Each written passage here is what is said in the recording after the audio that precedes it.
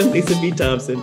I'm currently the Bobby and Sherry Patton Professor of African and African Diaspora Studies, as well as the Advisor's Dean for Faculty Mentoring and Support in the College of Liberal Arts. The ability to be able to teach African American studies, to also highlight the contemporary writers and theater makers right now. It's bringing together all the things that make me happy. So the most recent thing is podcasting and thinking about, well, how can I give back to this community, to Austin that's given so much for me as a scholar, as well as an artist. Something came to me when my colleague tweeted the day they painted Black Austin Matters downtown. He said, well, we should have a conversation someday about what it's like to be Black in Austin. And I saw the tweet and I didn't respond for a whole day. And then that night I said, I'm going to go ahead and respond. And I said, yes, we certainly should. And I tagged KUT. And the rest is history. You know in your heart what makes you joyful. So pursue that. Don't worry about trying to have a certain kind of career for the things that you'll get from it in terms of financially.